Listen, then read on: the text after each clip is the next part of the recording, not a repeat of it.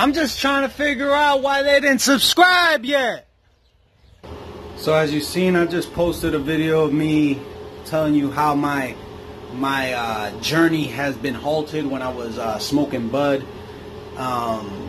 Today's just honestly a video of me showing a little bit of transparency. I got back on my fasting. I stopped smoking bud just because it doesn't put me in a I guess in a vibration that is conducive for my health. Meaning, when I smoke, man, I love to eat. And when you combine the both, I can't stop eating. I have a very addictive personality. But anyways, my weight 2 weeks ago was 224 pounds. I regained all the weight that I had lost, and I had stopped fasting. Trust me, I ate 4 12 packs of Pop-Tarts within 3 day span. So this is me, pure underwears. Alright, don't mind.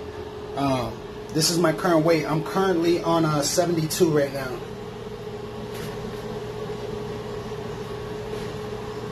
Oh. So I'm currently right at 200 pounds. Now, I ain't gonna lie to y'all, man. Like, my whole life, and by the way, I'm doing these videos right off the rip, off my chest, because if I think about it too much, I ain't gonna fucking do it. Right off the rip, man, when I love burning. Don't get me wrong, I love it. But I also love eating. And those two in combinations for me, most people have different situations, different problems, but for me, my blood type, me, and how I am, is dangerous, man. I'll blow up to 300 pounds easily. I could lose weight fast and I could gain weight fast. And now I'm getting into those ages where I'm 30 years old right now, man. I don't got... My youth is starting to slow down, you know what I mean? So it's going to get to a point where, I mean, when you hit your 40s, you ain't going to be able to have that same energy that you did when you were 30, 20, 18 years old, you know what I mean? So I got to be mindful of my health, my mental health, most importantly, my spiritual health, and my physical health. So if I take care of my physical right now, and just stay away from the alcohol, stay away from the weed, right? I know I put myself in the best position possible to be the best version of me. To be what this universe, God, Allah, Mohammed, Buddha, whatever you want to call them, created me to be. You know what I'm saying? And when I'm at 200 pounds, thoughts of creation, thoughts of giving back to people that are in need. That's what satisfies me. It's not what I get. It's what I give at the end of the day. So this is a journey. A journey means that it ain't no straight path, man. This shit's not fucking easy, because what you're dealing with is years of tribulation of your past that you haven't really dealt with. So when you fast, you're picking up those old problems, and now you're finally facing them. You're facing the aggravation of them. You're facing the pain of them. And I've noticed when I suppress, when I try to ignore my shit, doesn't mean just because I ignore it in time past and I don't feel it no more, that bullshit is not there. My bullshit's always going to be there. You know what I mean? I got to understand that I come from a long lineage of mental health issues, diabetes, hypertension, arthritis. So when I put myself out of balance and out of frequency, weight-wise, I throw my whole thing off balance. Think about it like this, right? If you're taking a trip all the way to California, right? Your car is probably like 2-3 tons, whatever it may be. And you add another 4 tons on top of that car. That car is going to get there slower, using more energy, and it's going to cause more damage than it is good. See what I'm saying? When you weigh something down, like I'm 6 foot, I should be weighing no more than 185. Now, most people that are on that journey of getting jacked and getting swole, right? They might object. They might say differently. But in my experience, I noticed spiritually and mentally and physically, that if I'm overweight, I've been 200, 220, 230, 240, 250 my whole life. When I was 250, I had a knee injury. When I was 230, I had a back injury. When I was 215, both my knees hurt. You know what I'm saying? And that it didn't serve me. It didn't serve me being at that weight, right? It didn't serve me. I don't have no reason. I don't play football. Like, I'm not trying to get into the league. You know what I mean? I don't need to be weighing 220 pounds like a linebacker. You know what I mean? I don't need to be 250 pounds. I need to be at an optimal weight so I could be the most efficient for myself first. For myself first, because if I don't love me, how can I love my kids? How can I love my wife?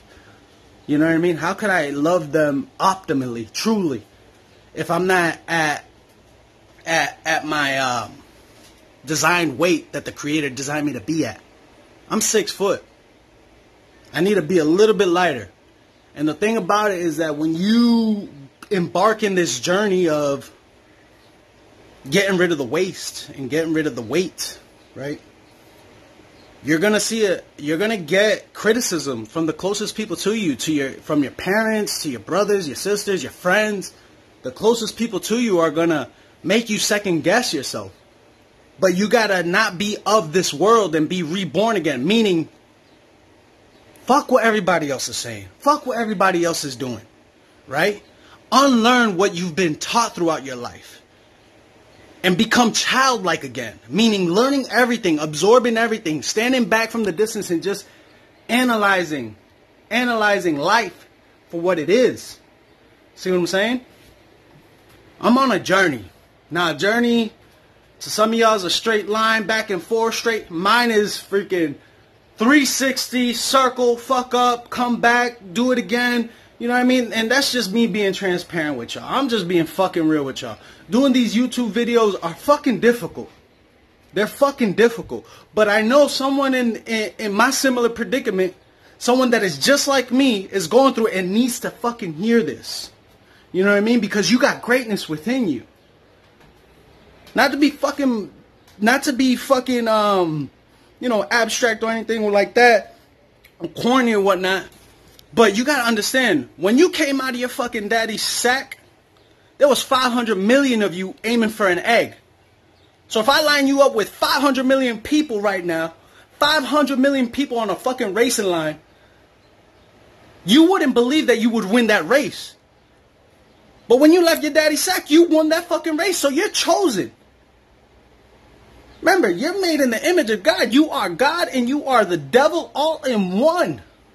You have the will to make a choice. And not making a choice is a fucking choice. You choose who you want to feed, the God in you or the devil in you. Don't let people make you believe that God is something outside of you and that's up above. No. That the devil's something outside of you and that's always trying to attack. No. Sometimes you don't know certain shit and you're violating fucking certain laws. If I put my hand on top of a fucking stove, I'm violating the laws of fucking fire, of thermogenics. If I fucking decided right now, jump out this motherfucking window, I'm violating a law of gravity. Right? So this life is very, very, very, it's simple. It's simple, but it ain't easy. It ain't fucking easy. So anyways, I hope you find this video in good fucking health, man. Especially during these fucking crazy times. Good mental health and good physical health and good spiritual health. Take care of your body. Right?